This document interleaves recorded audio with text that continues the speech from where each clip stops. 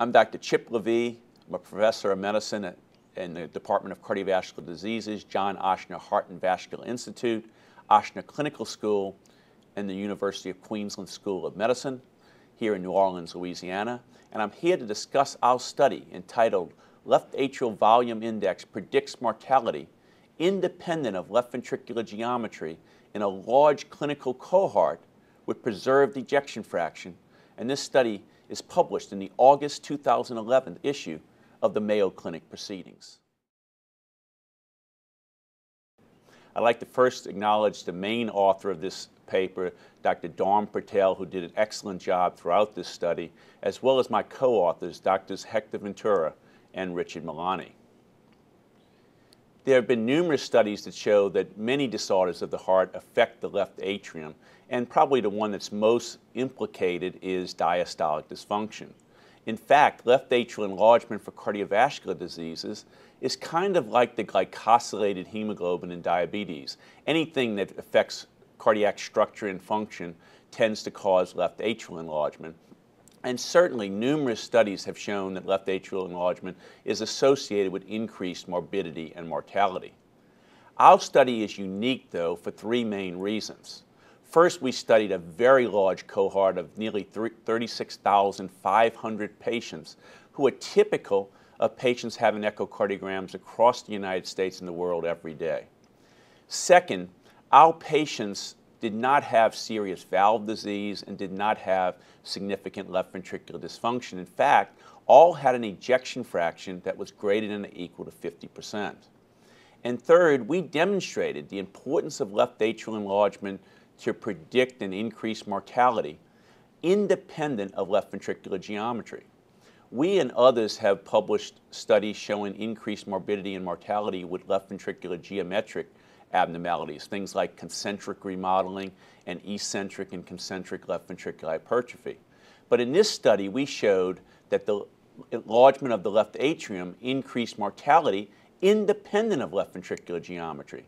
And in fact, for every given left ventricular geometric profile, there was a statistically significant increase in mortality associated with severe left atrial enlargement, which we defined as greater than or equal to 40 ml per meter squared according to the American Society of Echocardiography. In fact, in patients with normal structure and concentric remodeling, severe left atrial enlargement increased mortality by 30 to 40%, and in patients with left ventricular hypertrophy, severe left atrial enlargement increased mortality by over twofold. Now, we believe that these results have quite significant clinical significance. There are numerous patients in the United States and the world that have echocardiograms every day and are found to have normal systolic function. Most laboratories measure the left atrium, but many do so in only one dimension or maybe two dimensions and don't calculate a left atrial volume and a left atrial volume index. I believe that our results will probably stimulate some laboratories to look at the importance of this, measure left atrial volume and left atrial volume index, and to report these results. Our results also have significant implications for patients. Certainly it tells us that we'd like for our patients to prevent left atrial enlargement.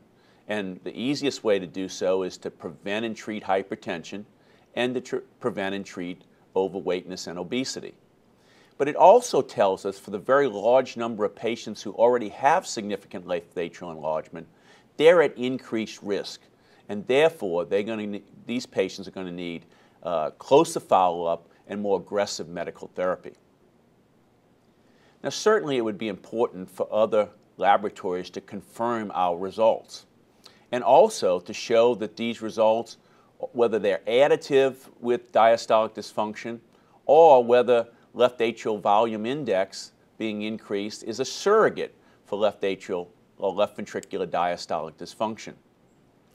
Also, it would be nice for laboratories that have information that we did not have, things like symptoms, medications, reasons for referral.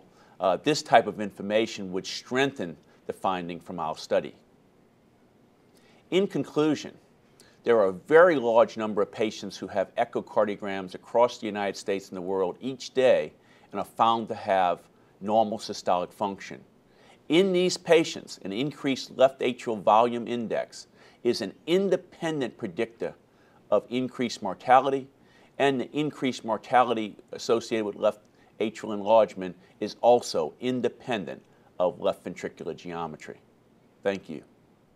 We hope you benefited from this presentation based on the content of Mayo Clinic Proceedings. Our journal's mission is to promote the best interests of patients by advancing the knowledge and professionalism of the physician community. If you're interested in more information about Mayo Clinic Proceedings, visit our website at www.mayoclinicproceedings.org. There you will find additional videos on our YouTube channel, and you can follow us on Twitter. For more information on healthcare at Mayo Clinic, please visit www.mayoclinic.org. This video content is copyrighted by Mayo Foundation for Medical Education and Research.